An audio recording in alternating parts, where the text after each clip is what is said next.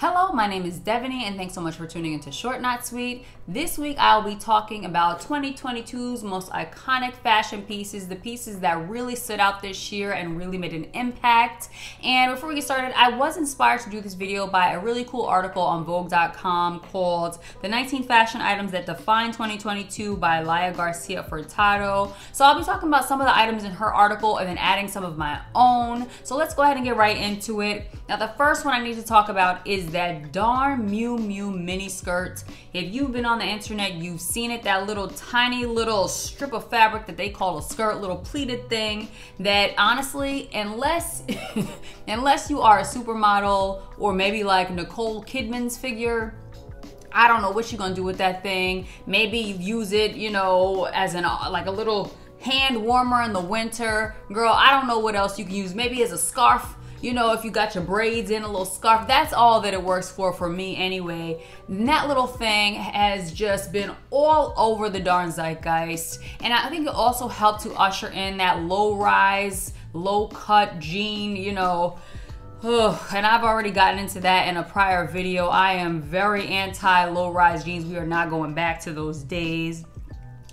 But it just cannot be denied how iconic that piece was, how much impact it has had on the culture, or at least in terms of like luxury fashion. It just really has been everywhere and really has had, you know, different inspiration everywhere. Also just in terms of like pleated skirts, like I've even jumped on the pleated skirt train, you know, not the tiny little itsy bitsy teeny weeny pleated skirt, but I got mine from like The Gap, you know, so everybody's doing like a version of the pleated skirt. I know Prada has another itty bitty teeny weeny mini pleated skirt too. It was everywhere and it has to be mentioned because it was an iconic piece. The next category I want to talk about is Loewe and that J.W. Anderson aesthetic. He is just really out there, and a couple of pieces that he really brought to the fore or that were really popular this year were those balloon heels, where there's one that's kind of strappy and it's on the front. It looks like a deflated balloon, like your foot is like kind of like between the strap and your foot, the balloon is being deflated. There's another one where the deflated balloon is like underneath your heel, looks like you're stepping on it. I mean, he also had that like pigeon purse. I think that Carrie Bradshaw from the new Sex and the City spinoff is carrying that darn thing. I don't know why you would want to carry around a fake bird. I don't know why you would want to carry around a real bird. I mean, I live in New York City and I hate pigeons with the fire of a bajillion suns. I cannot stand no darn pigeons. Why you would want to carry that around on your arm? It boggles the mind, really. But J.W. Anderson, he's just been having a great time over at both Loewe and his own brands. I mean, he had like dresses coming down the runway that looked like I don't know, you had like a bumper on the front. There was a literal car on somebody's dress that he had. I don't know where the girls are wearing this to. I don't live that lifestyle. But J.W. Anderson, he really had the girls in a chokehold this year, and all of his strange little pieces were really popular. Some of his heels for Loewe, like one had like a rose in the heel, one was like a cracked egg, another was a nail polish bottle. I mean, again, strange, but I think it's a lot of fun. And the thing that I think separates J.W. Anderson from a lot of other designers that also do those out there pieces, I feel like, I don't know, sometimes, you know, a lot of these designers for these women's wear brands are men, and sometimes I feel like they're messing with us. Like, I feel like they're like making fun of us a little bit. But with J.W. Anderson, I almost feel like we're more in on the joke a little bit. Like, it's ridiculous and it's over the top, but he's like winking and we're like winking back too. I don't know why I feel that way, but for some reason, I'm kind of with him on that, even if I wouldn't buy a lot of that stuff. Okay, so the next piece that I want to talk about is Christopher John Rogers and those like beautifully, the stripes, the dots, all the color that he injected into fashion. And you saw that on so many different celebrities. I really would love to own a piece by him. He makes beautiful knits with these rich colors, just the definition of dopamine dressing that we really need right now in these like post-COVID times. We really need something to just really zhuzh up an outfit and zhuzh up our lives, because things are still looking bleak, girl. They're still looking rough. And Christopher John Rogers, he has the remedy for us. I don't know, just something about those colors and the stripes and the patterns and everything. And then the clothes, the cut of everything just looks so good. There's a dress on Net-a-Porter right now on sale that just, it's like this long striped knit dress, and then it comes with like this striped knit bolero, all these rainbow colors. I mean, even on sale, it's too expensive for me, girl. But still just so beautiful. He just makes you happy. You know, his clothes really just inject a lot of joy, and you know, I can use some joy. So I need them sales to just go a little bit more sale-er, because you know, I want to invest in a little piece myself. Okay, so next I need to talk about oversized clothing. Now the article on Vogue, she talked about like oversized blazers and also like really wide pants, but I think just oversized clothing period has been all over the zeitgeist this year, and probably, you know, the past couple of years too. I mean, those big blazers by the Frankie shop, also like oversized trousers. I know Margiela had a really great pair of like huge big wide jeans, and I considered getting those, but girl, I'm like 5'3" on a good day. It's not gonna work for me, but they're just so good. Oh my goodness. You know, oversized coats, like girls have been really like digging in the back of their dad's closets and pulling out them oversized, you know, whatever the piece, oversized accoutrements, just really pulling them out. And it's just been really interesting. Even those like really chunky big dad sandals, I mean, they're not literally oversized, but they look oversized, you know. And sometimes I think it's really cute, sometimes it's not really for me, but that has been such a huge thing over the past couple of seasons, and it just really has been a trend that has defined this past year. Okay, so the next thing is cowboy boots, and because they're so popular, there's just something for everyone at every price point. You know, have you ever like had a piece in your wardrobe for a couple of years, and then it comes back in style, and you're like, ooh, look at me just being a trendsetter. I'm ahead of the curve. You know, I'm out here thinking I'm Rihanna or something, setting trends. I know I'm not Rihanna, but you know, like I have a pair of Sam Edelman like patent leather faux croc cowboy boots, and I really love those, and so I've had them in my wardrobe for a couple of years. So it's so cool to see this trend come back. I know Ganni, I don't know how you say it, has a pair of popular cowboy boots. I know Zara has a pair that I've seen on a couple of influencers, and they actually, if you go on their website, they have a lot of different ones, a lot of different like styles, colors, like definitely a lot of options. If you're into this trend, you might want to try it out.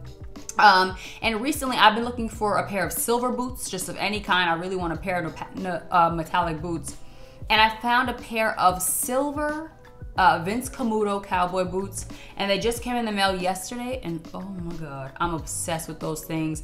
I mean, I don't know, you know, maybe I'm gonna look like I got some Reynolds wrap, you know, twisted around my feet, but guess what, that's none of my business. I'm excited about it. I'm not exactly sure how I'm gonna wear these yet, but when I do, best believe I will be posting, you know, a little short on the YouTube to show you.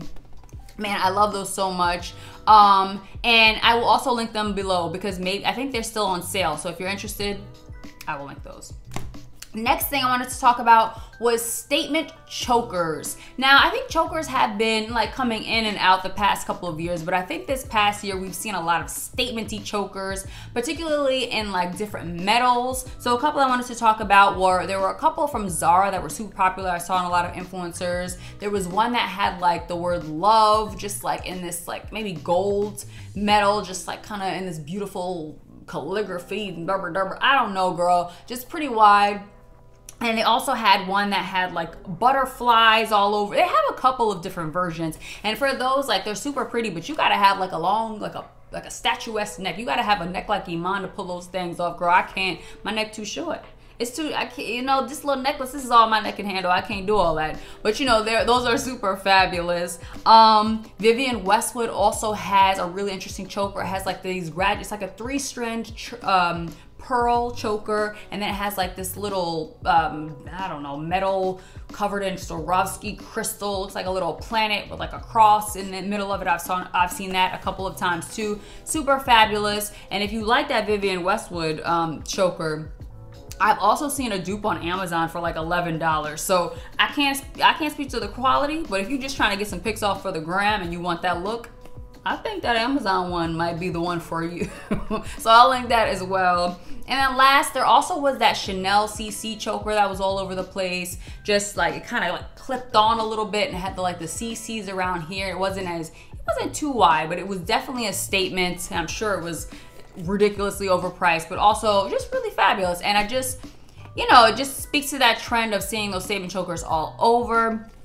The next thing I need to talk about, and this is one that I'm not very, I have mixed feelings about it, and it's just all the darn collaborations that we've seen this year. Some cool, some not so cool. One that I really think stood out was the Birkenstock Manolo collaboration. All the girls really wanted that, and I thought that it's one of those collaborations that when you see what they came up with, I think it really spoke to both of the brands, like the comfort of like those Birkenstock slides, but then in those beautiful like jewel tone, like velvety colors with the like the Hangisi look-alike buckles on the Birkenstock. So you get the comfort of a Birkenstock, but like a little bit luxe version with the Manolo added touches.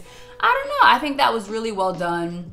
Very overpriced for some darn Birkenstock, but you know what town we living in. Come on, it's ridiculous. And then we have to talk about all the darn Adidas collaborations that happened this year. I mean, I don't know if there was a blood pact, if Rumpelstiltskin was involved, if someone made an unbreakable vow, like what the hell is going on? I don't know what's going on down to the Adidas Corporation, but something is amiss, okay? And they have worked with everyone. I mean, there was the Prada collaboration. That was pretty low key, but I thought it, you know, blended the best of both of those brands. I got a hat from that collection. They worked with Gucci. I thought that was really cute. I love the over the topness of Gucci, but then they had like the cute, you know, Adidas touches to it, and they like kind of like flipped the Adidas logo for Gucci. I thought that was cute. You know, expensive, but you know, it's Gucci. Then we just really went downhill from there. They had the Balenciaga collab. You know, and I'm not gonna, you know, kick even further dirt on Balenciaga. They deserve all the dirt that's being kicked on them right now, but, you know, I'm not gonna kick them even more. But I'm just gonna say, what a mess. What, just in all meanings of the word, such a mess. That collaboration, so unnecessary. I just cannot.